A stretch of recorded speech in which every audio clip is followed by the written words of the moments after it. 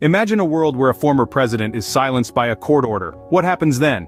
In our nation's capital, a significant legal ruling has just unfolded, casting a spotlight on the potent force of the judiciary.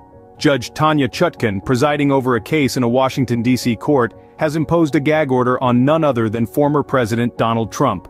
In the world of law, a gag order is a powerful tool, designed to maintain the integrity of judicial proceedings. When applied to a figure as prominent and influential as a former president, this order holds even more weight. It effectively silences the individual, preventing them from making public comments that could potentially interfere with the case in question. For the uninitiated, this case revolves around the former president and his alleged efforts to undermine the 2020 presidential election. Trump finds himself defending against 4 criminal charges, and the court proceedings are already underway. Amidst these circumstances, Judge Chutkan found it necessary to issue the gag order, an action spurred by concerns that Trump's unrestricted public commentary could disrupt the legal process. The reasoning behind this decision is rooted in the principles of justice. Judge Chutkan underscored that the well-being of the witnesses involved in the case and the overall fairness of the proceedings could not be compromised. She emphasized that Trump's status as a former president does not grant him unrestricted rights to criticize or hinder those carrying out their legal duties. This ruling marks a turning point in the legal journey of Donald Trump, marking one of the first tangible consequences of his numerous encounters with the criminal justice system. It is a moment that underscores the balance of power in our democratic system, reminding us that no one, not even a former president, is above the law. The court ruling is not just about silencing a former president, but about upholding the principles of justice. This encapsulates the essence of Judge Tanya Chutkan's decision to impose a gag order on Donald Trump. The reasoning behind her ruling is rooted in the preservation of the integrity of the legal proceedings and the safeguarding of the witnesses involved in the case.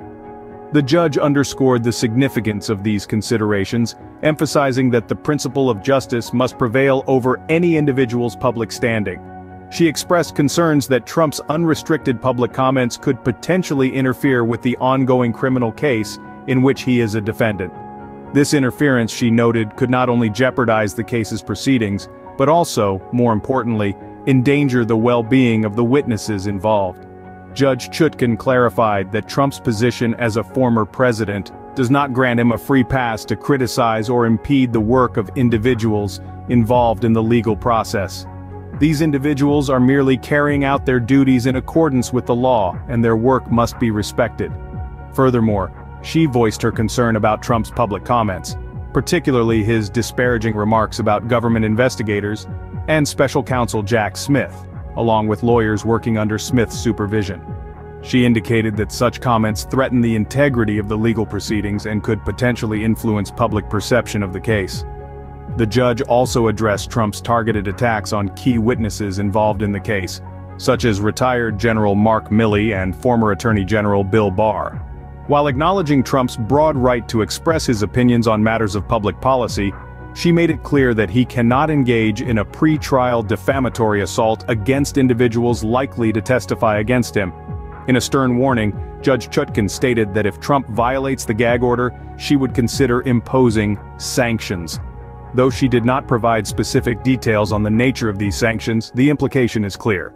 Any violation of the order will not be taken lightly. Judge Chutkan's ruling is a clear message that no one, not even a former president, is above the law. This decision is not merely about silencing a controversial figure, it's about ensuring that the principles of justice are upheld, that the legal process is respected, and that the individuals involved in the case are protected. The gag order signifies a significant adjustment in Trump's public demeanor. This isn't just a suggestion, it's a mandate. It's a shift that's compelled by the order of a court, a departure from the usual. Historically, Trump has wielded his expansive platform to launch scathing attacks on various figures, turning rally speeches into verbal battlegrounds. Now, this ruling sets boundaries on such behavior, especially when it's aimed at individuals involved in the legal process. Let's take a moment to look at the kind of language that has been under scrutiny. Trump has publicly derided government investigators and special counsel Jack Smith as crazy. He has used disparaging language to describe lawyers working under Smith's supervision. This isn't just about hurt feelings or bruised egos. Judge Chutkan is deeply concerned that such comments pose a threat to the integrity of the legal proceedings. The ruling doesn't just restrict Trump's words, it carries the weight of potential sanctions. Judge Chutkan has made it clear that she won't hesitate to consider imposing these if there are any violations. The nature of these sanctions hasn't been specified, but they could be as severe as pre-trial detention. Trump's recent behavior hasn't helped his case. He's been launching targeted attacks on key witnesses involved in the case, such as retired General Mark Milley and former Attorney General Bill Barr. While Trump has a broad right to express his opinions on matters of public policy, especially as he potentially seeks a second term in the White House, Judge Chutkan has categorically stated that he cannot engage in a pre-trial defamatory assault against individuals likely to testify against him. The consequences for Trump could be far-reaching, from restrictions on his use of social media to potential pre-trial detention. This isn't just about a change in his rhetoric, it's about a change in his freedom. The once unrestricted platform that he used to voice his thoughts and opinions is now under judicial scrutiny. This gag order is not just a piece of paper, it's a significant shift in the way Trump communicates with the world. The consequences for Trump could be far-reaching, from restrictions on his use of social media to potential pre-trial detention. So, what does this mean for Trump's future, especially as he seeks a potential second term in the White House? It's a question that comes to mind when we consider the implications of Judge Chutkan's gag order.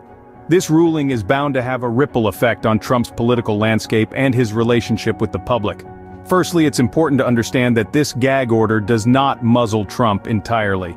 Judge Chutkan made it crystal clear that the ruling does not restrict Trump's ability to criticize Washington, D.C., its residents, or even claim the prosecution against him is politically motivated.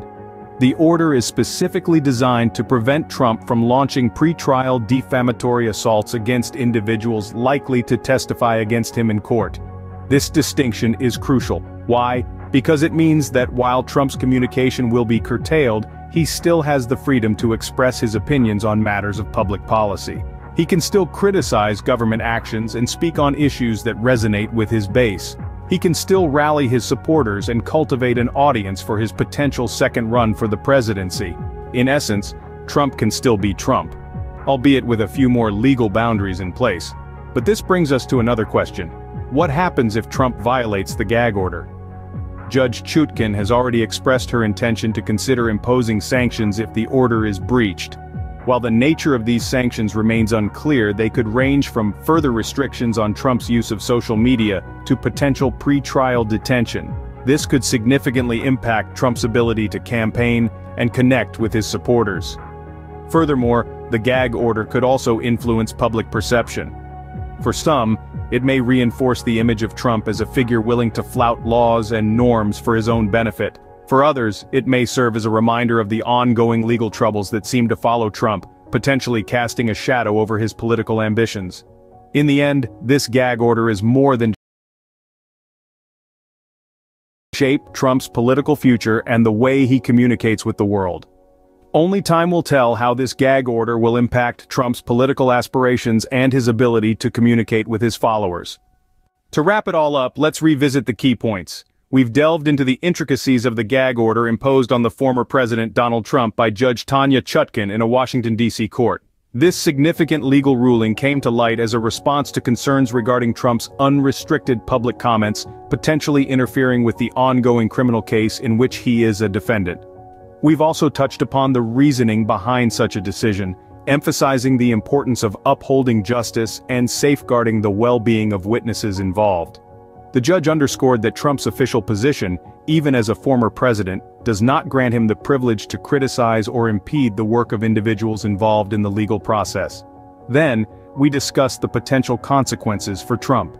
This ruling represents one of the first tangible outcomes of his numerous encounters with the criminal justice system, particularly in relation to 4 criminal charges linked to his alleged efforts to undermine the 2020 presidential election.